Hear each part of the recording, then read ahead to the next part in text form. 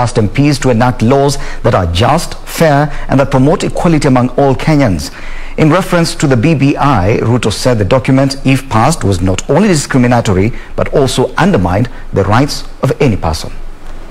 Speaking at the Buruburu Full Gospel Church during the concession of Bishop Isaac Kariuki, as the regional overseer, the deputy president said the BBI process was all along a misconception and meant to benefit a few individuals. Ole wenu mnaotunga sheria sisizo za haki. Nyinyi mnaopitisha sheria za kunyima watu maskini haki yao. Mutajificha wapi adhabu ya Mungu ikiwajia? The church leaders cautioning police against selective application of law. We want peace, and as a church we are saying we want that coexistence, harmonious coexistence, peaceful coexistence ya all communities, ya watu wa aina zote bila kutugawanya. Tunataka sote tuwe wa Kenya moja.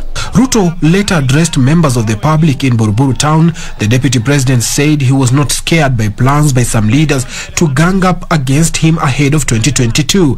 Hatuwezi kuwa tunaongea mambo ya vyeo na mamlaka. Lazima tuongee mambo ya uchumi. Ndio kila mtu, yule ambaye hana kazi apate kazi, yule ambaye hana biashara apate biashara.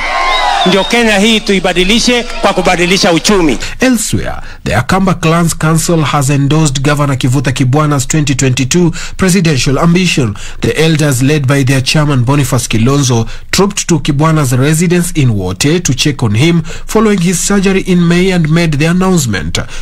I'm very sure he can make it. That's why tutaongea tumchague kuwa kiongozi kutoka Ukambani wa kwenda kuitisha kura. Tuje sote ndio tujenge community, tuishikanishe na Kenya kwa ujumla, ndio tuende mbele, tusipotee, mambo ya maendeleo yaangaliwe vilivyo. Suleiman Yeri, Easy Friday.